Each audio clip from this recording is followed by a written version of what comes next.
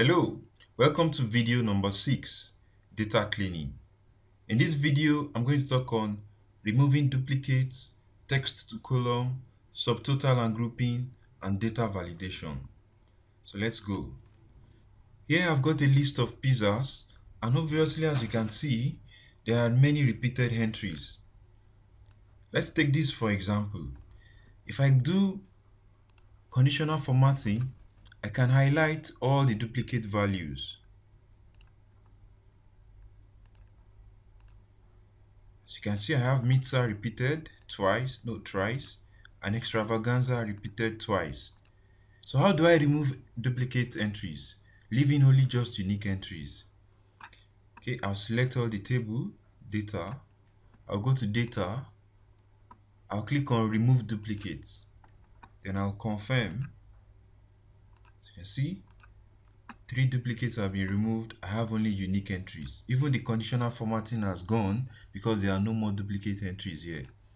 So how do I do for this long list of data? 5,000 entries. It's just the same procedure. I go to remove duplicates and I click on OK. As you can see, I have only 16 unique entries. So that's how you remove duplicates. If you have a list of, say, employee data, or you have a list you've gotten from different sources and you are sure there are so many entries that will be duplicated, this is the best way of removing duplicates. So let's go to text to column. Here I have a table of first name and last name. And if you remember in our video on data table that can scale, I said it's best to have this split into 2 different columns. Have first name separate and last name separate. And that is what I'm going to show you, how to do that to this table. You go to text to column. Here I'm simply going to go with the delimited option and click on next. Then I'll say my fields are separated by space. You will notice it has separated them. So I click on next and finish. As you can see, I have 2 different fields now, first name and last name separate. Give it same formatting.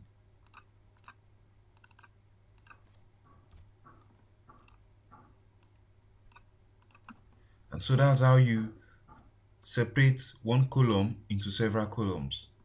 So let's go to subtotal. Here I have a list of car sales by different companies. I have the car make by country, France, Germany, India. And I also have the car brands. And then the 3 different auto dealerships. So how do I group this data to make it more meaningful to view? I select the entire data table. I'll go to data, then I'll click on subtotal. I click on OK. And as you can see, my data has been grouped.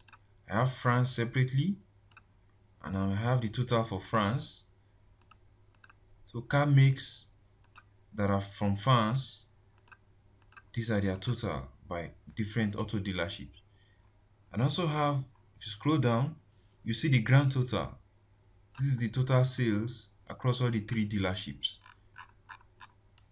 The main advantage of grouping is you can collapse the data. You can decide I want to see just the total across the dealerships, or I can decide I want to see across countries, France, Germany, India, Italy, Japan, or I want to see everything. So this is the advantage of grouping data. And finally, let's go to data validation. Here I have a table of employees data. Let me give it a border.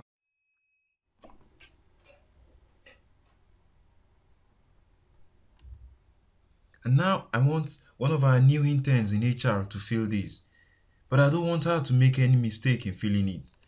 And I know our employee ID is between 1 million and 2 million, all numbers. So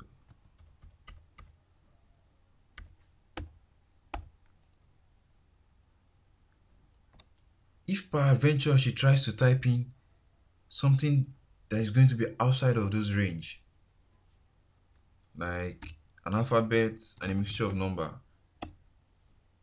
yeah, you can see she will not be allowed to do that. She will get an error notification until she enters the right number range. So how did I make that possible? It's through data validation. Let's do that for this because I haven't done that for these. Let's do that for the remaining 4 rows.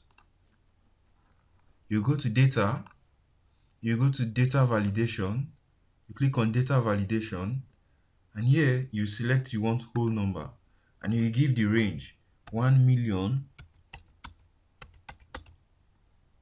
and 2 million as the maximum. Click on OK. I can do for the others, I simply copy and paste. So I have done for all these. I've entered more than the required range.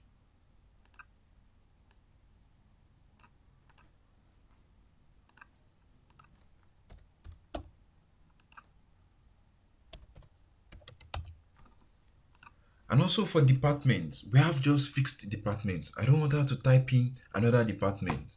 So I have a range of departments that I want her to pick from. I have HR, finance, IT, operations, and marketing.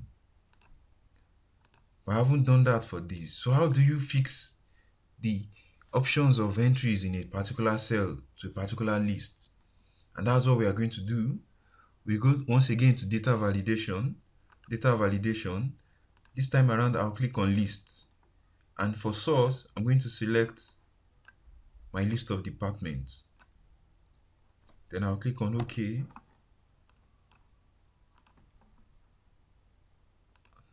That's how you do it.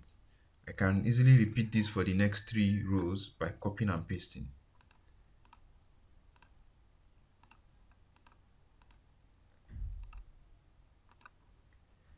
And that is it for this video. Once again, don't forget to subscribe to our blog. Thank you.